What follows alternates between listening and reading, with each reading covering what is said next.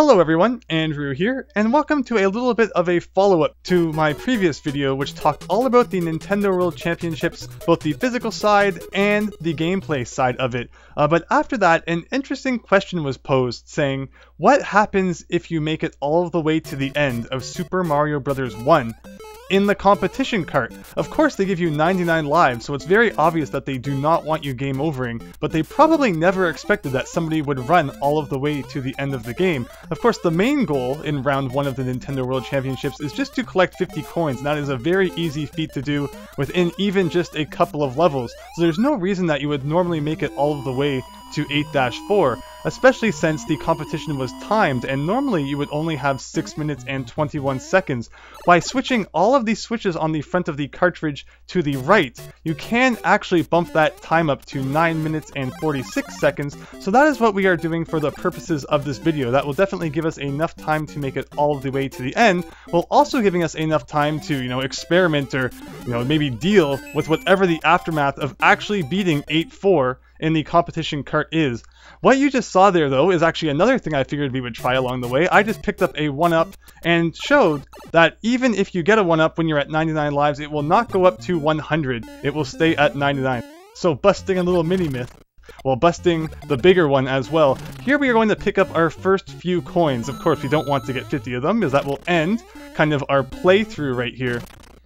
But those are our first two, and overall, you do not need to worry too much about the coin pickups on the way from 1-1 to 8-4 if you are using warps. As long as you don't grab, any of the massive amounts of them that float above you, you should be okay, although it's very tempting considering when I play through Mario 1 normally, I'm just all over those coins. But yeah, so here we are at 8-1, just doing the playthrough of the game as quick as we possibly can.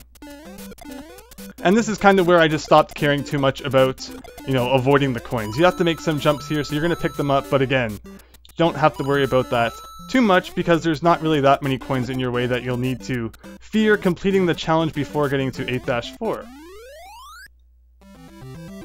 So here we are in 8-4. We just need to make sure that nothing goes wrong right at the end, and all we need to do is defeat Bowser or Koopa, whichever you prefer, back in the good old NES days, and we will see just what happens when making it to the end of Mario 1 in the NWC competition cart.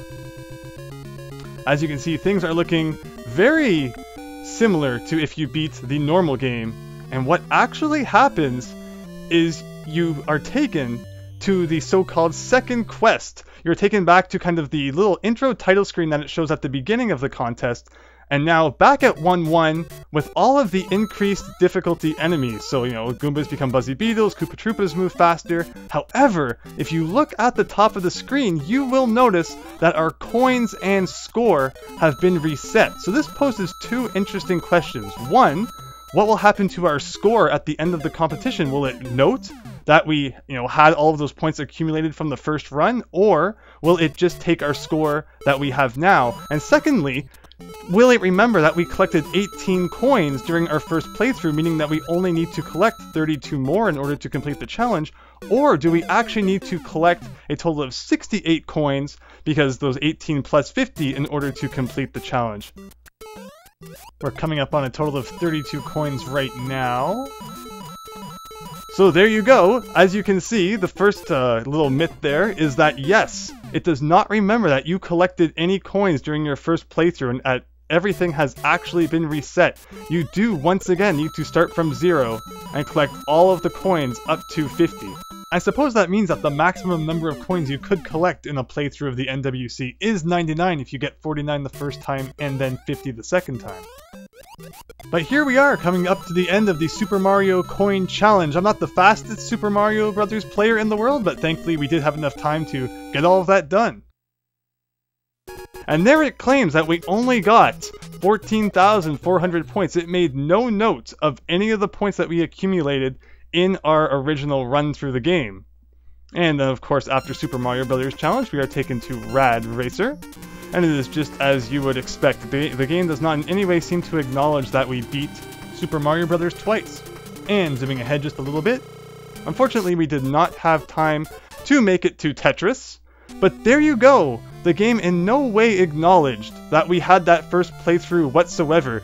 It did acknowledge it in the fact that we were taken to Super Mario Bros. The Second Quest when taken back to 1-1. However, in terms of the competition, our score was reset, our coins were reset, so for the question of what happens if you beat Super Mario Bros. 1 in the Nintendo World Championships 1990, well, the answer to that is you'll have a pretty terrible score at the end of the day. So yeah, that is just a little bit of an experiment. I do not believe anybody has ever shown this before, and when I heard someone else, pose the question, it definitely piqued my curiosity. So I hope that everyone has enjoyed this kind of seeing what kind of craziness happens if you do something that Nintendo clearly never expected you to do. It definitely, I was wondering, maybe is it going to crash the game, or is it going to freak out? But it actually does seem to, in a way, have actually accounted for it pretty well, except for the fact that you lose everything. So there's no reason at all that if you were taking part in the competition,